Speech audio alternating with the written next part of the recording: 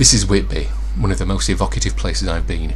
I featured it in stories like the Whitby Experience and In the Hand of Glory, where, one enchanted day, the entire population falls asleep whenever they happen to be standing, sitting, eating, or driving a car. It's Whitby, of course, that exerts its magical charisma on both vampiric and vampiric rites. But then as a setting for fiction, I find it irresistible, and so did another man by the name of Bram Stoker.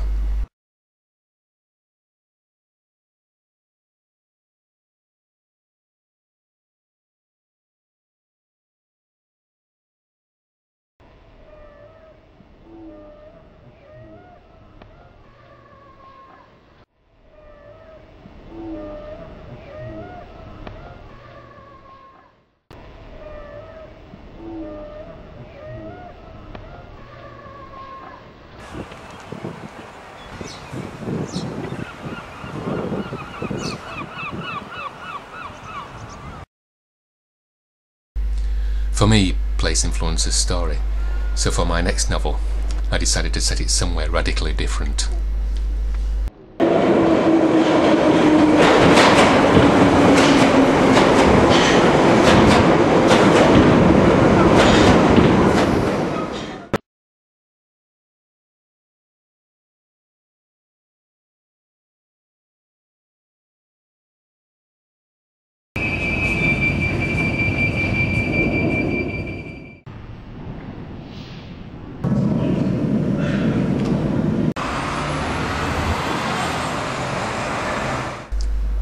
This time the setting will be the City of London, home to 7 million people, noisy, bustling, sometimes brash, occasionally alarming, yet a city with its own mysterious places and hidden backwaters.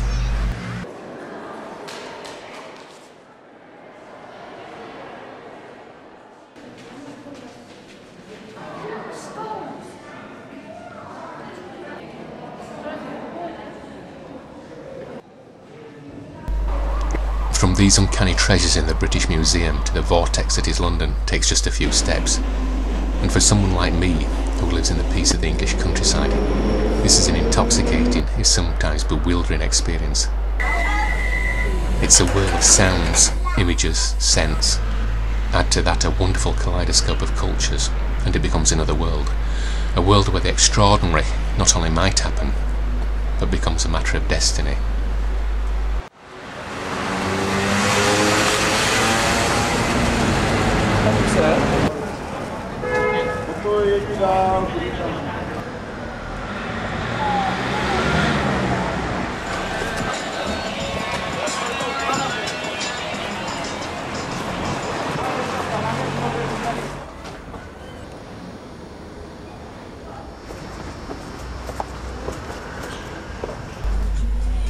In London under midnight, its heroes and vampires are the denizens of this unique town.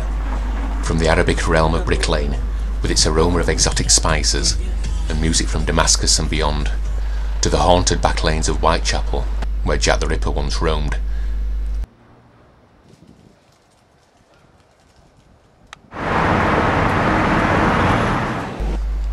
From ancient to modern, from street level to underground.